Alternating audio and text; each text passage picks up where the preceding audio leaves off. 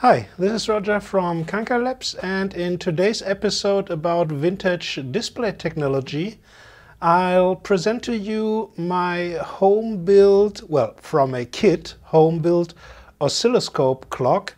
Now, you might say, well, oscilloscopes were, of course, or are vintage technology, but an oscilloscope clock would have never been possible in the heyday of oscilloscope tubes. Well, certainly true, but I will give you down in the description some links about what can be done with an oscilloscope tube to display characters or symbols or even text without a microcontroller. This oscilloscope clock, of course, is controlled by a microcontroller.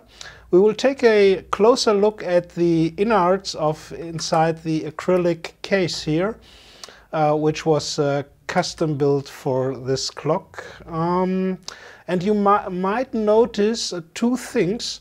First of all, the display is not 100% vertical, so I would have to adjust the trace rotation, just as in your analog oscilloscope.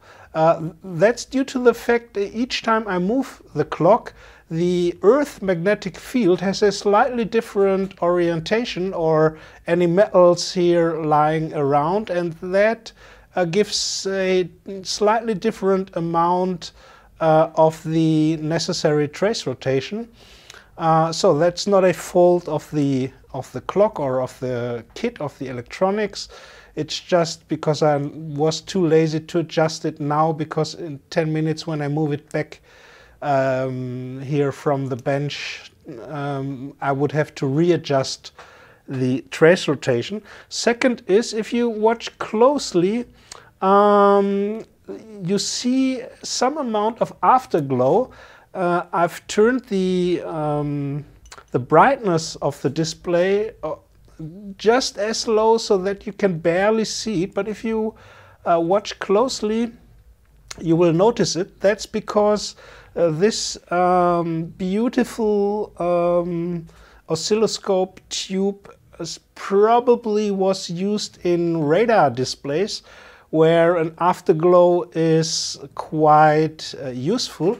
I could try to crank up the brightness a little bit for one. Perhaps now you can see it a little bit better if you follow the seconds arm here, that you see a little bit of afterglow.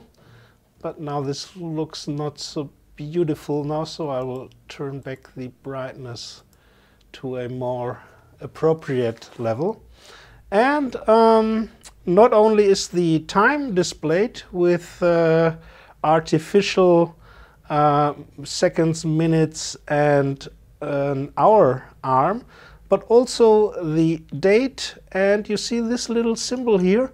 That's because the clock is coupled to the local German or European time signal, which is transmitted over long wave. And this symbol just displays that it has locked onto the official time here in Germany. So that was it for a first glance, and now let's take a closer look at how it looks inside. So I'm sorry that it will not be very interesting to do a horizontal manual scan here, because the tube nearly covers all of the interesting details in the PCB, but I'll do my best to show you at least a little bit. Here you can see on the top side of the oscilloscope tube there is a high voltage cable going off. That's due to an extra acceleration voltage. I don't know the exact English word for that. In German it's called the after acceleration. And if we move the clock manually and cautiously a little bit forward, Here below comes the PCB with all the control circuit. I'll try to refocus onto the PCB. There are a lot of 10-turn pots, all in all 4 10-turn pots for all the adjustments and 3 additional trimmers. If you want to know what kind of oscilloscope tube I've used here, it must be from the 1970s. It's from the German company AEG, which is nothing else but the German division of General Electric, not existing anymore because they ran out of business some decades ago. The type is the Pt.4 and the S2 probably relates to the special blue phosphor used with the afterglow.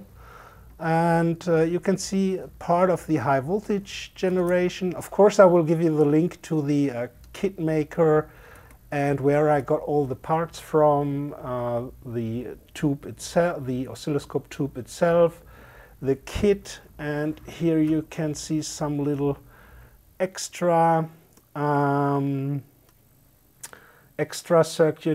circuitry on perf board for this extra acceleration high voltage.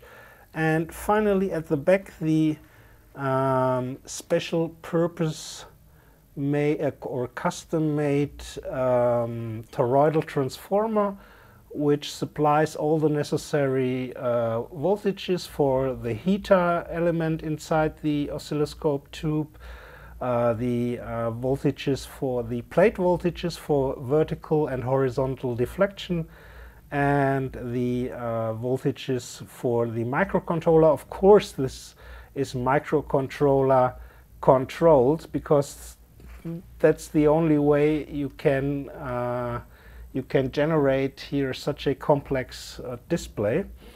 And on the back, well, not surprisingly, we have an on-off switch, some push buttons for manual setting the time and the date, a fuse, the connection to the timecode receiver, and that was it. And I think it's really the best to display such a clock either in an acrylic case or even freestanding, so that you can see all, especially because it's transparent here, where all the magic happens, or part of the magic happens inside the tube. It's really fascinating. And so that was it for today, for a kind of special edition about vintage display technology. Not 100% vintage, because of surely the microcontroller board has nothing to do with vintage, but the display itself is vintage, must be from the 1960s or 1970s. And so thanks for watching. If you liked it, give it a big thumbs up. Until next time, bye from Roger, bye from Kanka Labs.